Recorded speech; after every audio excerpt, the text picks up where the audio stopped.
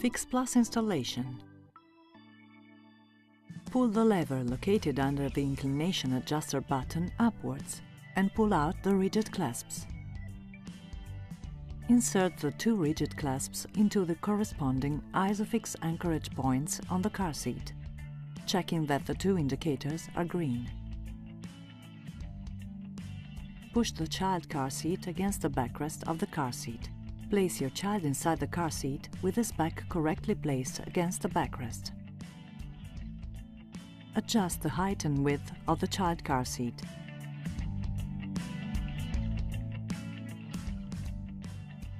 Insert the diagonal part of the car seat belt through the red diagonal belt guide, checking that the belt guide open-close button is firmly closed. You must be able to see the white reference line.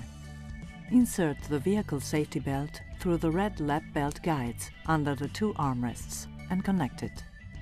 Tighten the safety belt straps as necessary.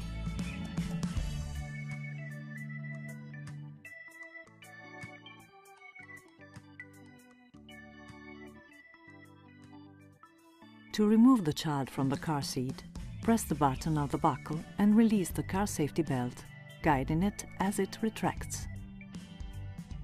To release the rigid clasps, pull the two red buttons towards you and release the clasps from the corresponding ISOFIX anchor points on the car seat so that the indicator is completely red.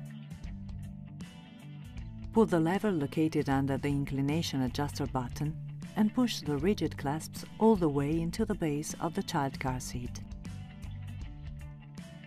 The child car seat has two inserts, one on the right and one on the left of the side of the seat where you can fit the cup holder.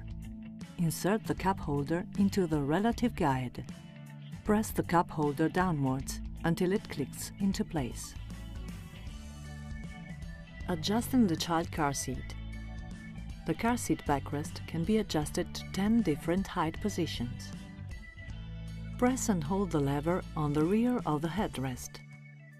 Raise or lower the backrest to the desired position, checking that the diagonal belt loop is positioned at a maximum of 2 cm above the child's shoulder. The width of the backrest can also be adjusted on this car seat. To do so, rotate the visible wheel on the headrest.